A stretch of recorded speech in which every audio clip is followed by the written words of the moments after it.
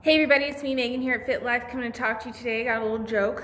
Man gets hit by a rental car, says it hurts. Hertz rental car. Just kidding.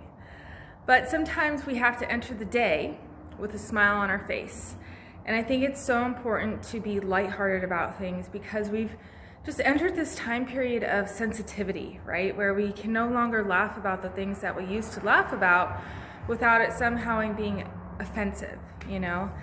And I think that we need to take ownership for the words that we say and the things that we do, and that not everything is meant to maliciously or to, make fun of someone or something. But if we could just laugh together without anyone getting hurt or upset, it'd be a much funner place, more fun place to be in. But just little jokes like that can get you through the day, remind you that life is good. So just some more information on your fitness journey, and please subscribe to my YouTube channel.